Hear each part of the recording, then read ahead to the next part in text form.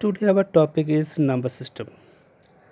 Number system having four different parts: binary, octal, decimal, and hexadecimal. Binary number system base is 2, octal number system base is 8, decimal number system base is 10, and hexadecimal number system base is 16. Okay, in binary number system only we are having two different values, that is 0 or 1. In octal number system we are having 8 values, that is 0, 1, 2, 3, 4, 5, 6, 7. Again in decimal number system that base is 10, we are having 10 numbers, 0, 1, 2, 3, 4, 5, 6, 7, 8, 9. And in hexadecimal number system we are having 16 values, 0, 1, 2, 3, 4, 5, 6, 7, 8, 9, 10, 11, 12, 13, 14, 15. But instead of 10, 11, 12, 13, 14, 15, we write A, B, C, D, E, F. So question is, why we write A, B, C, D, E, F? So I am giving one example. Let's consider, suppose we want to write this. Now you tell me, in hexadecimal number system it is what? 10, 11 or 1, 0, 1, 1 or 10, 1, 1 or 1, 0, 11. We cannot say what it is, but if we write A, B, easily we can say, okay, it is 10, it is 11. So to distinguish this type of problems, to solve this type of problems, we write instead of 10 A, instead of 11 B, because we are having different values like 0, 1, we are having this type of digits here, 0, 1, 2, 3, 4. So we cannot write like this 1, 0, 1, 2, we cannot write. So better to distinguish from single digits, we can write A and C. So A means 10 and C means 12. That's why we write this. That's why creators, they create like this, created like this.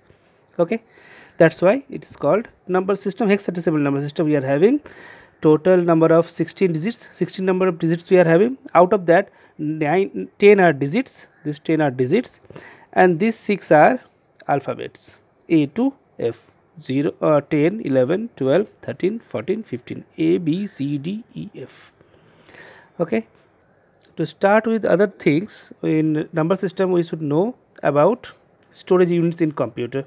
We are having storage unit, smallest storage unit called bit, either 0 or 1, single bit, either 0 we can keep or 1, that is binary numbers also. So 4 bits equals to 1 nibble, 8 bits equals to 1 byte. Similarly 1024 bytes equals to 1 kilobyte. We know KB very well, we know that 1 KB. Similarly 1024 KB is equals to 1 megabyte, that is called MB. 1024 megabytes equals to 1 GB, that is gigabyte. 1024 gigabyte equals to 1 terabyte, and so on we are having. So this is called storage units. Okay, so why we have to know about these number systems, decimal number system and binary, octal, hexadecimal number systems. Decimal number system is also known as human number system or human language. Whatever we know, we create a number from any digit that you want to create, any number, it belongs to 0 to 9 digits, except 0 to 9 means 0, 1, 2, 3, 4, 5, 6, 7, 8, 9. We cannot create any number, we cannot create. So we have to use either 0 or 9 or between these two. Okay, and binary, octal and hexadecimal number system is known as computer language or computer number system. So when we give input to a computer system, that is called input, suppose input to a computer system, that is called computer, CPU, processor, we give input and processor provides us output. Okay, so we give decimal number system,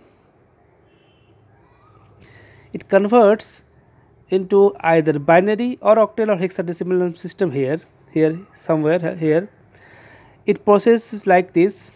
In number system, this number system it processes, and then afterwards it converts it into again decimal number system, and then it gives us the result. So we get result in the decimal number system, we gives our input in a decimal number system, but CPU somewhere it converts into decimal to binary, or decimal to octal, or decimal to hexadecimal number system here.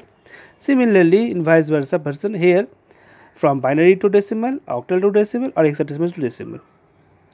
So these things we will do in our chapter. In this chapter we will learn how to convert decimal to binary, or decimal to octal, or decimal to hexadecimal. Let's see.